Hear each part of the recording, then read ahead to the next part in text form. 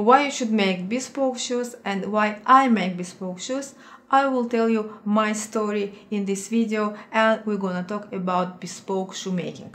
All edges of vegetable tan leather must be very thin, so you will not see any difference between surface of vegetable tan leather and surface of plastic. It will be like one solid surface. If you are interested in shoemaking, this channel all about it. So make sure to subscribe to my channel because I have a lot of useful video tutorials that will help you to make your own shoes.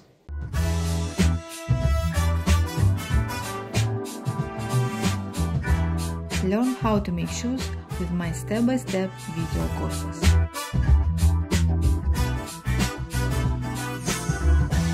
In the previous shoemaking tutorial, I explained why probably most of you are wearing wrong shoe size. And I explained what is the standard shoe last and how to measure your feet correctly to know what shoe last size you need to have to start making your shoes. And if you miss somehow this tutorial, you can find the link here. And by the way, thank you all of you who comment in this tutorial. Although you will know what is the right shoe last size for you, you can't use this standard shoe last because your feet are not standard. We all have different shapes. Some of you may have bunions, flat feet, narrow feet, wide feet, or large feet, or something else. So you can't use this standard shoe last to have comfortable shoes. You will need to make custom-made shoes. A quick disclaimer, I am not a doctor, so if you have some clinical problems, make sure to consult your doctor before you start doing something. To make it very clear to you, I want to tell you my story, why I make bespoke shoes, why I customize my shoe last to have custom-made shoes.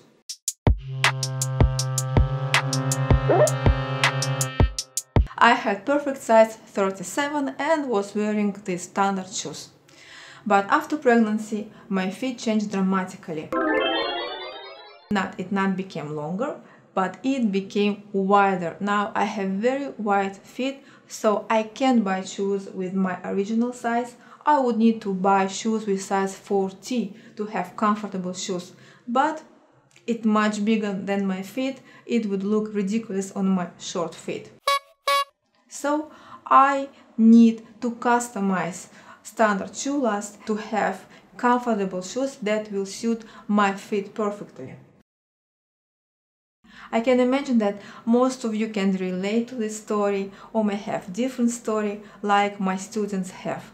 And that's why I plan to create a new shoemaking tutorial about bespoke shoemaking.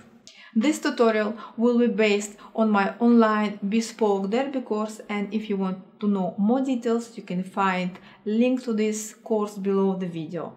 So based on this course, I will show you what materials to use, what special tool you need to have to create bespoke footwear, what techniques we should know, and I will give you very important tip on how to start customize your shoes. What are the first steps? So, do you want to see this tutorial? Please comment below and let me know. Now, if you want to see many other tutorials and you are not subscribed to my channel, make sure to subscribe to the channel and click the bell button to know when my new video will come out. Thank you and see you in the next video. Bye!